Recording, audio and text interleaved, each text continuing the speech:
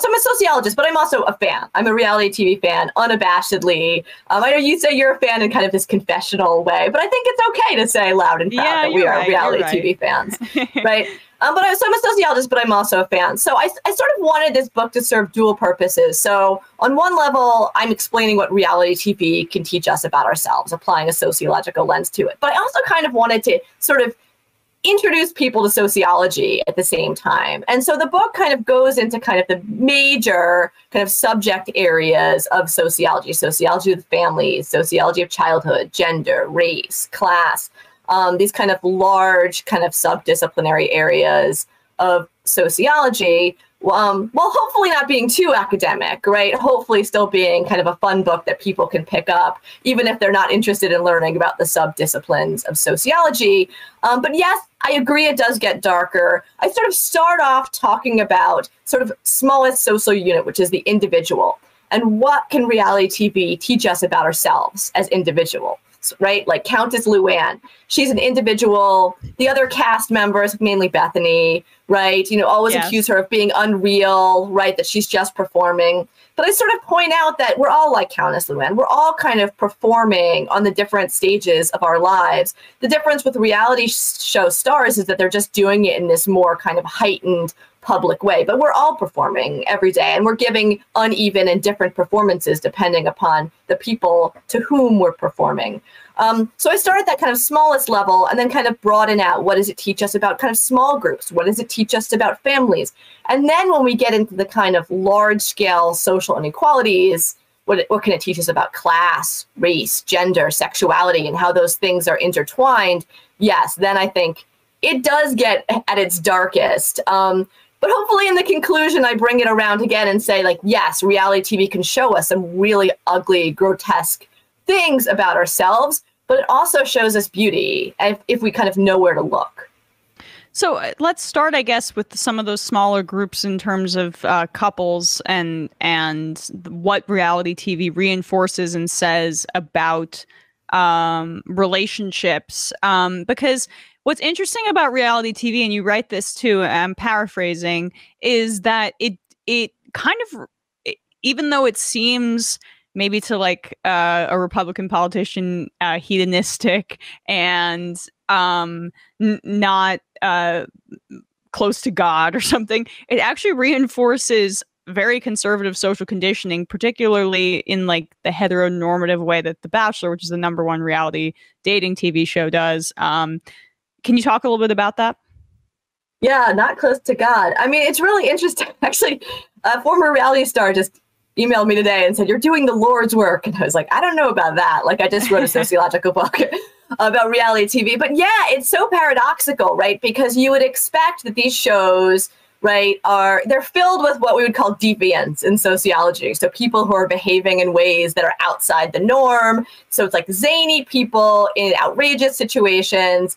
But at the end of the day, reality TV really kind of confirms for us some of our kind of most conservative social ideals. And by conservative, I don't necessarily mean politically conservative, although sometimes those ideals align. Oftentimes those ideals align with kind of conservative ideology. But they show us how we think in really narrow ways about what we consider to be kind of legitimate and real and normal and healthy, and how we're kind of unyielding in how we think about those things. So everything from how we think about how a woman should act, right, or how, a person of color should act, to, what pants are the appropriate pants to buy. Reality TV, for all of its zaniness, kind of shows us, again, the kind of narrow categories and roles and expectations that we have, and that kind of still persist.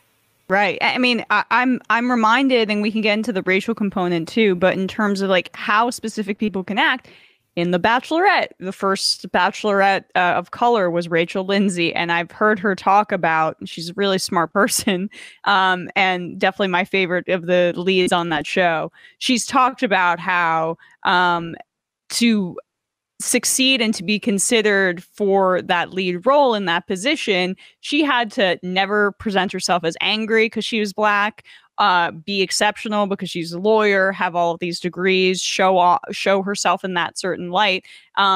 And outside of the perception, that depiction of Black people on that very popular show, the Black people are not portrayed. You're either exceptional or you're outside of the conversation. Right. Yeah. I mean, it's become kind of and yes, the Bachelor franchise has, again, made efforts at diversity in recent years.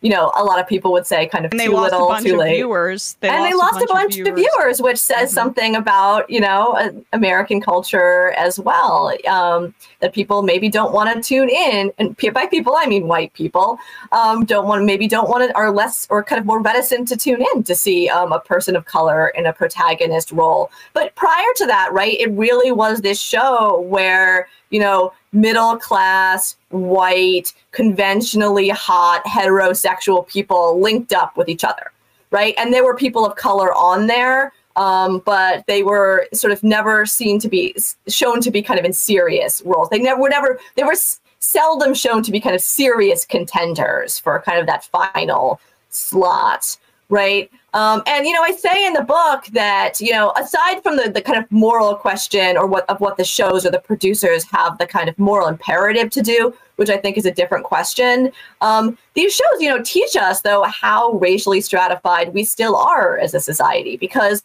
a majority of people still do end up dating and marrying people who are homophilous to them, who are like them in demographic ways, who are of their same race, who are of their same socioeconomic class. So in that way, you know, The Bachelor may seem absurd to us, but it is kind of a funhouse mirror of these trends that are actually happening in our broader culture. Right. You know what? I'm sorry if I'm going on a bit of a tangent here, but I've thought about this a little bit in terms of like American Idol in the early 2000s, and there were so many parts about the way that show was produced that said so much about where we were at, like post 9/11. There was a lot of patriotism, a lot of producer manipulation where, like, you know, they would bring out somebody terrible at singing, you're there to mock them, and then a beautiful story of somebody that, you know, lived, worked really hard and pulled themselves up by their bootstraps, and here they are, and, you know, Carrie Underwood wins it all. Like, it really was that show, honestly, more than, and maybe it's just because I'm looking at it because it was in the past, those are the purity of that show in terms of how people were not familiar with the reality TV trappings at that during that period, and they just reinforced so many of so much of what the U.S. was going through at that time, flag waving, and also like these heteronormative and pro-white kind of trends that that show, even more than others, I feel like says you can take a snapshot of that and look at, like, this is what America was like in 2005. Oh, absolutely. But in some ways, it's still what America is like, right? We're still, flag waving, and we're still performing gender, and we're still heteronormative, and we're still, like, you know, clutching that conservatism. So, yeah, but even more so at the time. Absolutely.